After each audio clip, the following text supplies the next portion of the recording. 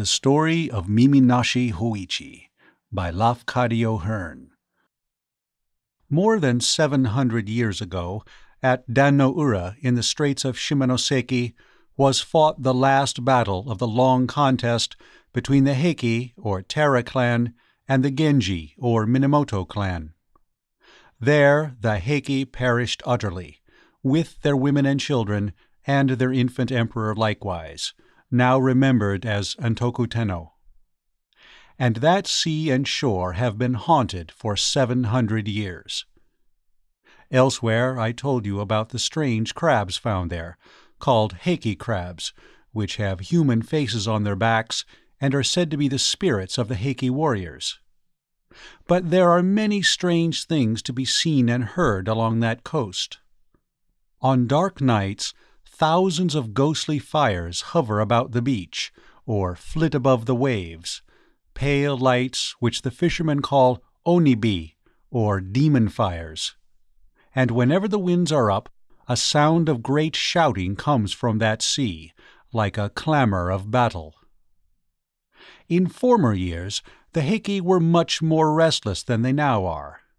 They would rise about ships passing in the night and try to sink them, and at all times they would watch for swimmers, to pull them down. It was in order to appease those dead that the Buddhist temple Amadaji was built at Akamagaseki.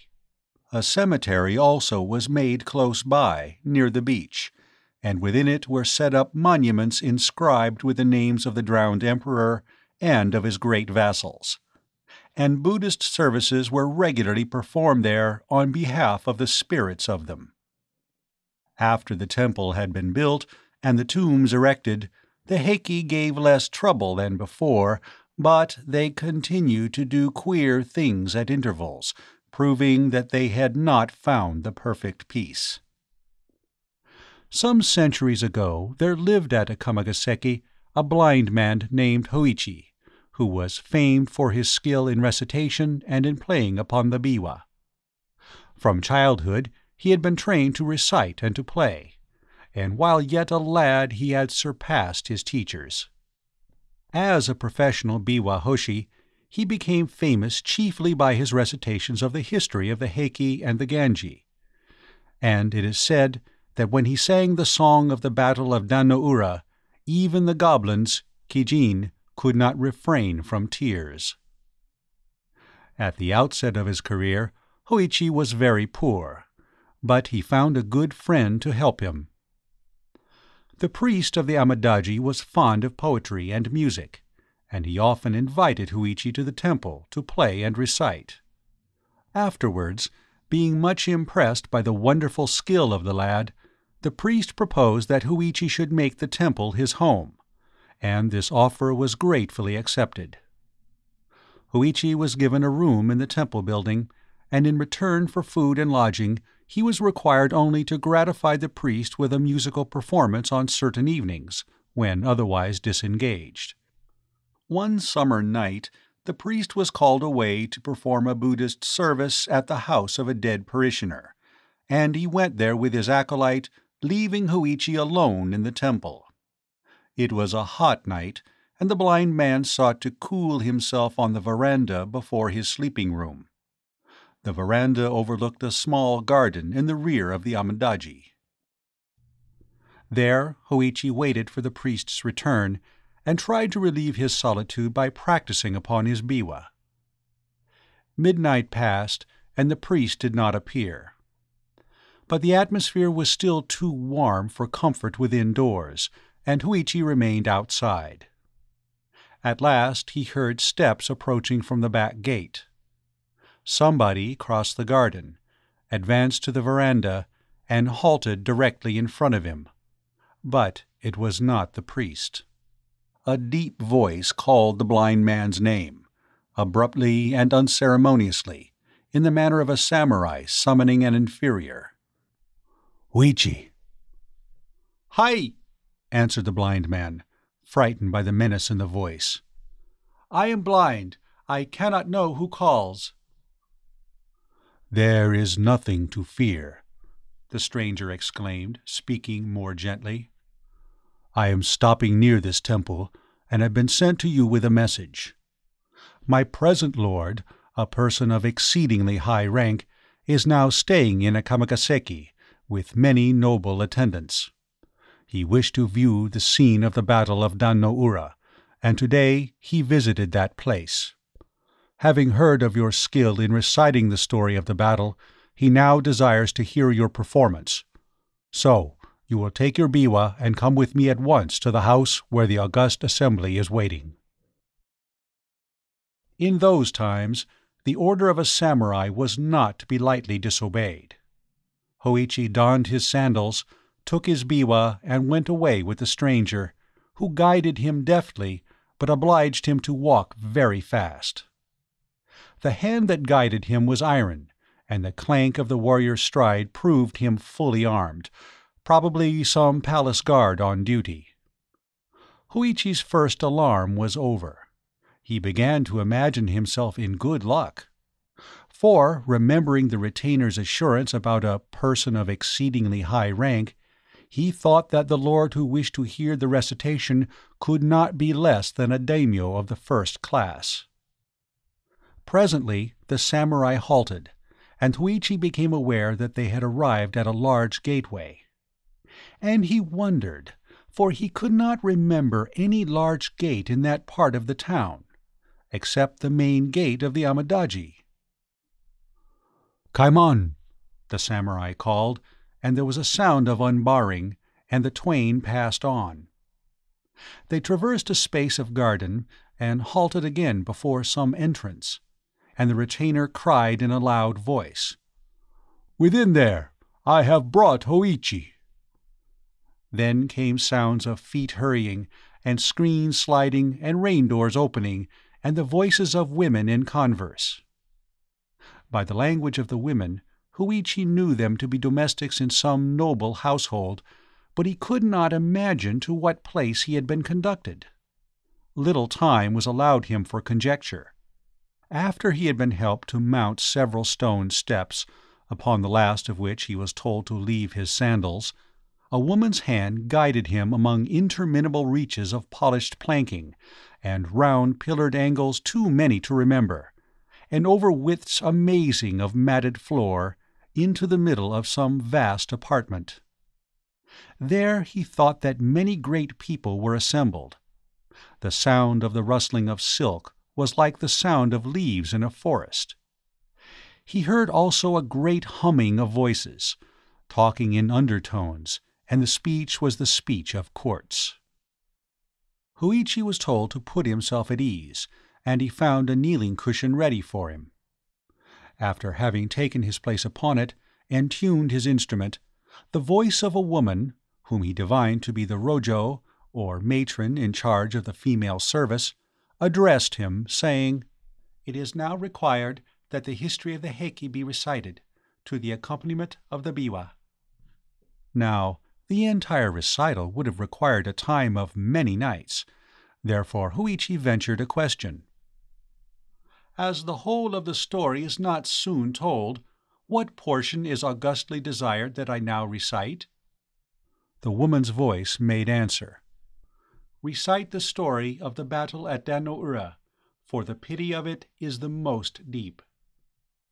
Then Hoichi lifted up his voice and chanted the chant of the fight on the bitter sea, wonderfully making his biwa to sound like the straining of oars and the rushing of ships, the whir and hissing of arrows, the shouting and trampling of men, the crashing of steel upon helmets, the plunging of slain in the flood. And to the left and right of him, in the pauses of his playing, he could hear voices murmuring praise. "How marvelous an artist! Never in our province was playing heard like this. Not in all the empire is there another singer like Hoichi." Then fresh courage came to him, and he played and sang yet better than before, and a hush of wonder deepened about him. But when at last he came to tell the fate of the fair and helpless, the piteous perishing of the women and children, and the death leap of Nii no Ama with the imperial infant in her arms, Then all the listeners uttered together one long, long, shuddering cry of anguish. And thereafter they wept and wailed so loudly and so wildly that the blind man was frightened by the violence and grief that he had made. For much time the sobbing and the wailing continued. But gradually the sounds of lamentation died away, and again in the great stillness that followed, Hoichi heard the voice of the woman whom he supposed to be the Rojo. She said, "Although we have been assured that you are a very skillful player upon the biwa, and without an equal in recitative, we did not know that any one could be so skillful as you have proved yourself tonight. Our Lord has been pleased to say that he intends to bestow upon you a fitting reward. But he desires that you shall perform before him once every night for the next 6 nights, after which time he will probably make his august return journey. Tomorrow night, therefore, you are to come here at the same hour. The retainer who tonight conducted you will be sent for you. There is another matter about which I have been ordered to inform you. It is required that you shall speak to no one of your visits here during the time of our Lord's august sojourn at Akamagaseki. As he is traveling incognito, he commands that no mention of these things be made. You are now free to go back to your temple." After Hoichi had duly expressed his thanks, a woman's hand conducted him to the entrance of the house, where the same retainer who had before guided him was waiting to take him home. The retainer led him to the veranda at the rear of the temple, and there bade him farewell. It was almost dawn when Hoichi returned, but his absence from the temple had not been observed, as the priest, coming back at a very late hour, had supposed him asleep. During the day Hoichi was able to take some rest, and he said nothing about his strange adventure. In the middle of the following night, the samurai again came for him and led him to the august assembly, where he gave another recitation with the same success that had attended his previous performance. But during his second visit his absence from the temple was accidentally discovered, and after his return in the morning he was summoned to the presence of the priest, who said to him in a tone of kindly reproach, "We have been very anxious about you, friend Hoichi. To go out, blind and alone, at so late an hour is dangerous. Why did you go without telling us? I could have ordered a servant to accompany you.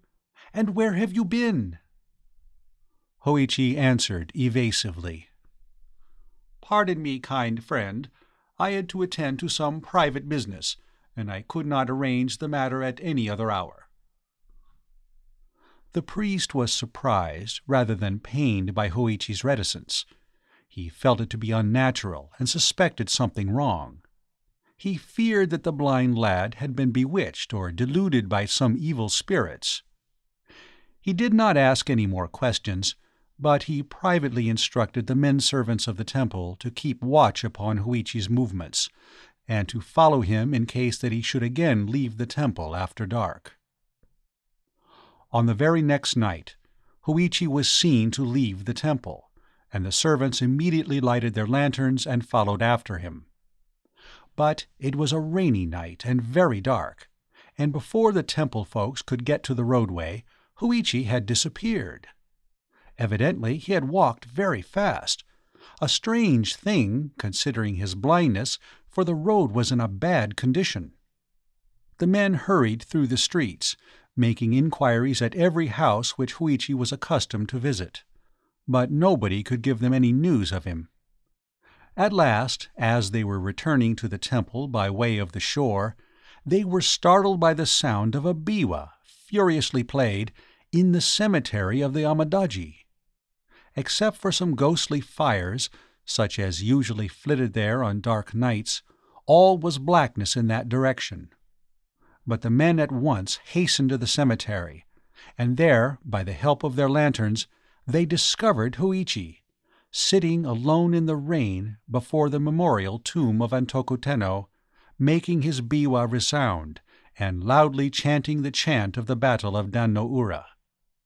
And behind him and about him, and everywhere above the tombs the fires of the dead were burning like candles. Never before had so great a host of onibi appeared in the sight of mortal man. "Hoichi-san! Hoichi-san!" the servants cried.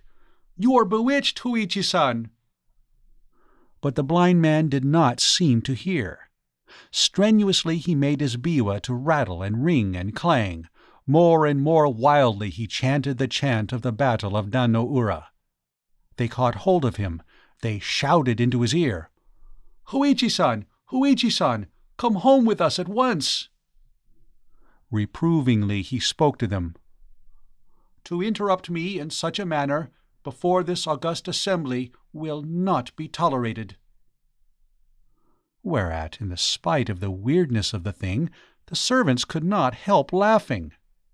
Sure that he had been bewitched, they now seized him and pulled him up on his feet and by main force hurried him back to the temple, where he was immediately relieved of his wet clothes by order of the priest. Then the priest insisted upon a full explanation of his friend's astonishing behavior. Hoichi long hesitated to speak, but at last, finding that his conduct had really alarmed and angered the good priest, he decided to abandon his reserve, and he related everything that had happened from the time of the first visit of the samurai. The priest said, "Hoichi, my poor friend, you are now in great danger. How unfortunate that you did not tell me all this before. Your wonderful skill in music has indeed brought you into strange trouble. By this time you must be aware that you have not been visiting any house whatever, but have been passing your nights in the cemetery, among the tombs of the Heike. And it was before the memorial tomb of Antoku Tenno that our people tonight found you, sitting in the rain. All that you have been imagining was illusion, except the calling of the dead. By once obeying them, you have put yourself in their power. If you obey them again, and after what has already occurred, they will tear you in pieces. But they would have destroyed you sooner or later in any event. Now, I shall not be able to remain with you tonight. I am called away to perform another service. But before I go, it will be necessary to protect your body by writing holy texts upon it." Before sundown, the priest and his acolyte stripped Hoichi. Then, with their writing brushes, they traced upon his breast and back, head and face and neck, limbs and hands and feet, even upon the soles of his feet, and upon all parts of his body, the text of the holy sutra called Hanya Shin-kyo. When this had been done, the priest instructed Hoichi, saying, "Tonight, as soon as I go away, you must seat yourself on the veranda and wait. You will be called. But whatever may happen, do not answer and do not move. Say nothing and sit still, as if meditating. If you stir or make any noise, you would be torn asunder. Do not get frightened, and do not think of calling for help, because no help could save you. If you do exactly as I tell you, the danger will pass, and you will have nothing more to fear." After dark, the priest and the acolyte went away, and Hoichi seated himself on the veranda according to the instructions given him. He laid his biwa on the planking beside him, and, assuming the attitude of meditation, remained quite still, taking care not to cough or to breathe audibly. For hours he stayed thus. Then, from the roadway, he heard the steps coming. They passed the gate, crossed the garden, approached the veranda, stopped directly in front of him. "Hoichi," the deep voice called, but the blind man held his breath and sat motionless. "Hoichi," grimly called the voice a second time, then a third time, savagely, "Hoichi." Hoichi remained as still as a stone, and the voice grumbled. "No answer. That won't do. Must see where the fellow is." There was a noise of heavy feet mounting upon the veranda. The feet approached deliberately, halted beside him. Then, for long minutes, during which Hoichi felt his whole body shake to the beating of his heart, there was dead silence. At last the gruff voice muttered close to him. "Here is the biwa, but of the biwa player I see only 2 ears. So, that explains why he did not answer. He had no mouth to answer with. There is nothing left of him but his ears. Now, to my lord those ears I will take, in proof that the august commands have been obeyed so far as was possible." At that instant, Hoichi felt his ears gripped by fingers of iron and torn off. Great as the pain was, he gave no cry. The heavy footfalls receded along the veranda, descended into the garden, passed out to the roadway, ceased. From either side of his head, the blind man felt a thick, warm trickling, but he dared not lift his hands. Before sunrise, the priest came back. He hastened at once to the veranda in the rear, stepped and slipped upon something clammy, and uttered a cry of horror, for he saw, by the light of his lantern, that the clamminess was blood. But he perceived Hoichi sitting there in the attitude of meditation, with the blood still oozing from his wounds. "My poor Hoichi!" cried the startled priest. "What is this? You have been hurt?" At the sound of his friend's voice, the blind man felt safe. He burst out sobbing and tearfully told his adventure of the night. "Poor, poor Hoichi!" the priest exclaimed. "All my fault, my very grievous fault. Everywhere upon your body the holy texts had been written, except upon your ears. I trusted my acolyte to do that part of the work, and it was very, very wrong of me not to have made sure that he had done it. Well, the matter cannot now be helped. We can only try to heal your hurts as soon as possible. Cheer up, friend. The danger is now well over. You will never again be troubled by those visitors." With the aid of a good doctor, Hoichi soon recovered from his injuries. The story of his strange adventures spread far and wide, and soon made him famous. Many noble persons went to Yamaguchi to hear him recite, and large presents of money were given to him, so that he became a wealthy man. But from the time of his adventure, he was known only by the appellation of Nashi Hoiichi, Hoichi the Earless. The end of the story of Nashi Hoiichi by Lafcadio Hearn. Read by Mark Nelson.